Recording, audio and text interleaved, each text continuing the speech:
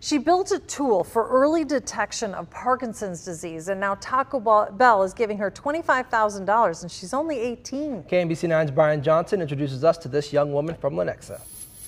Lab desk, so you have some pipettes. Erin Smith proves young people can inspire adults. Armed with the internet and a library, she taught herself how to code and learned she wasn't alone. I really fell in love with the creative process of coding, and I realized that there was a really big lack of resources. So she and a friend created STEMinists, feminists interested in science, technology, engineering, and math. They build tech tools to solve community problems like diagnosing Parkinson's disease early. So I've always been a big fan of Back to the Future, which is why I was watching the Michael J. Fox Foundation video. A movie about going back in time pushes Erin into her future. She developed FacePrint. Emojis instruct patients, the computer maps their responses, and provides crucial feedback to physicians. She hopes to take her patent to market. I think one of my brothers was watching football, and there was a commercial for it, and then they told me, they're like, oh my gosh, Erin, check out this scholarship. A $25,000 scholarship from Taco Bell will help. It's sending her to Stanford. She says every child needs to discover their passion. It's all just about finding that